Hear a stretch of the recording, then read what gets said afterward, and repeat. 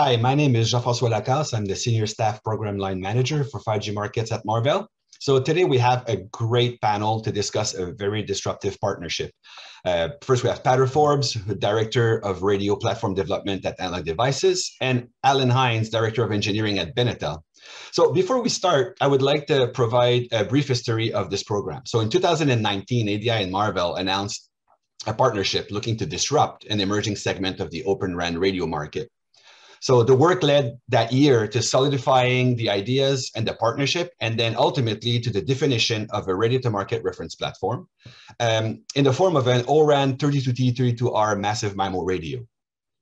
In 2020, we extended this partnership after a few rounds of RFI and RFQs, and we chose to enlist radio specialist Benetel on the design of this massive MIMO radio unit hardware. So Peadar and Alan, thank you very much for being here today to discuss this partnership and the technology that is required to develop the next generation of massive MIMO radios.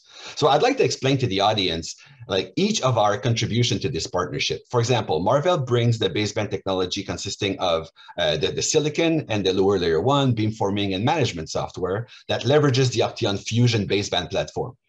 So I would like to discuss what aspects of the design we are each supporting and then give an update on the availability of the radio unit at the end of the panel. So Peadar, let's start with you and your contribution. Sure, thanks Jeff. And let me start by saying I'm very excited about our collaboration and how we're going to bring competitive massive MIMO solutions to the market. So from the ADI side, over the years, we've established a market and technology leadership position in software-defined radios, which include our highly integrated low power transceivers and digital front-end technology, including PA efficiency algorithms. And that is really the core of what we're bringing to the table in this partnership. So in addition, the unit includes our high-speed clocking and synchronization solutions, our receiver front-end technology, and our highly efficient low noise power solutions. You know, finally, we've been involved with the massive MIMO market for many years now, since the outset, and we've learned the challenges in building a massive MIMO radio unit, and we bring that knowledge and systems expertise to bear. Great. Alan, from your perspective. Yeah, thank you, Jeff. I'm very happy to be here. And for me, the real potential of the O-RAN approach is the opportunity it presents to bring the best practitioners of each subsystem together. And that's exactly what this partnership is doing. So Benetel has over 20 years experience in radio design, both of some of the biggest names in the industry and also our own radio units. And that requires us to have deep experience and expertise in not just RF, but also in system level integration, design and troubleshooting. Now the O-RAN approach, one of the biggest challenges is indeed system integration, and massive MIMO radio units provide the biggest challenge and the highest bar in that. So the power of this partnership and the excitement for me lies in combining that deep domain expertise as a system builder to anticipate the challenges, but also very importantly to provide cost-effective solutions using the best technologies available. So we're really looking forward to the partnership.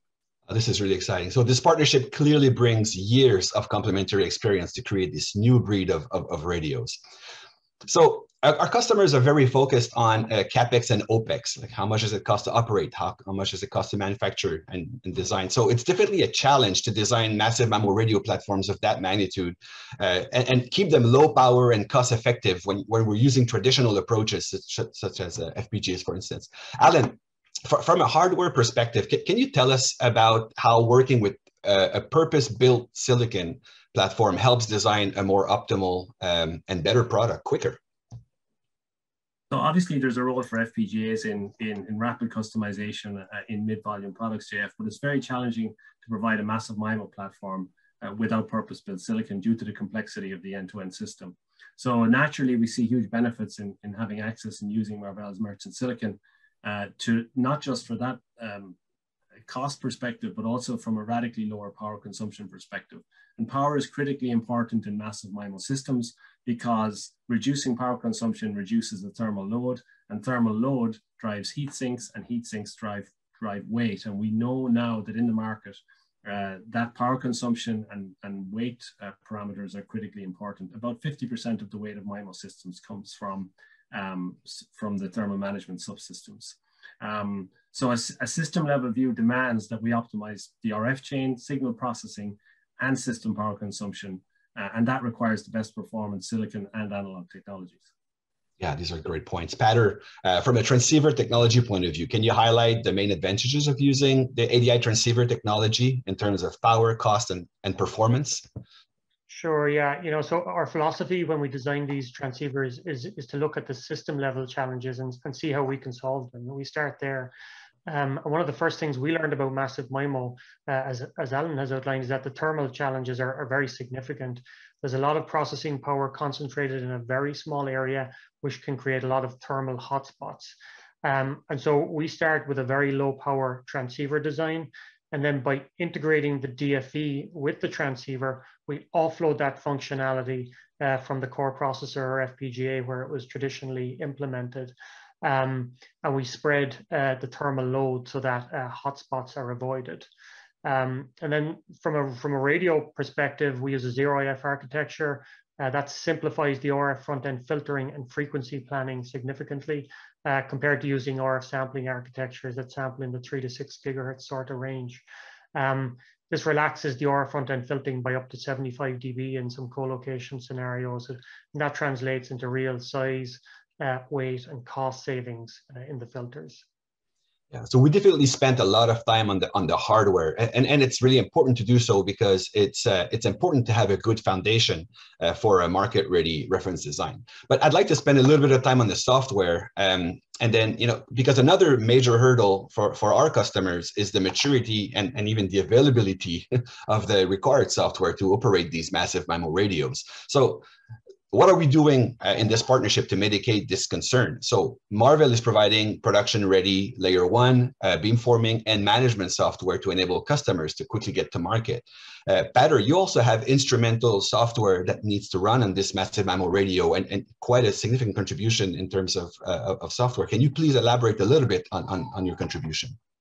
Sure, I fully agree. Software is a hugely important aspect of this design. So we provide our transceiver control software, which abstracts a lot of the complexity in the radio control. And then moving on to the algorithms, the PAs consume more power than anything else in the board. So it's really important to pay close attention there. And the DPD and CF4 algorithms that ADI has developed for linearizing those PAs are really key. So we partner very closely with the leading PA vendors to ensure our DPD and CF4 algorithms are co-optimized with their PA design and result in the most efficient solution. And then in additional pieces, we also provide our antenna control, antenna calibration algorithm that reduces cost compared to alternative architectures while not impacting throughput. That's great. Thank you. First, thank you very much for this partnership, everyone here. Tremendous cooperation. We have an amazing expertise in silicon, hardware, software, baseband, RF. I mean, the market is really in good hands as we make sure that all these pieces fit together. And that's another thing that's important that we haven't touched. We didn't have time to touch on so much, but we do a great deal of heavy lifting in terms of the physical design, but also the integration of this unit to make sure everything works together. So thank you very much for your collaboration on this program. So in terms of availability now, the platform is expected to be field ready in the first half of 2022. So if you have any questions or you are interested to know more about the massive MIMO radio unit, please do not hesitate to contact Marvell, ADI or Benetel, and then we'll be happy to discuss more in depth the massive MIMO radio unit program with you guys. Thank you very much for your time.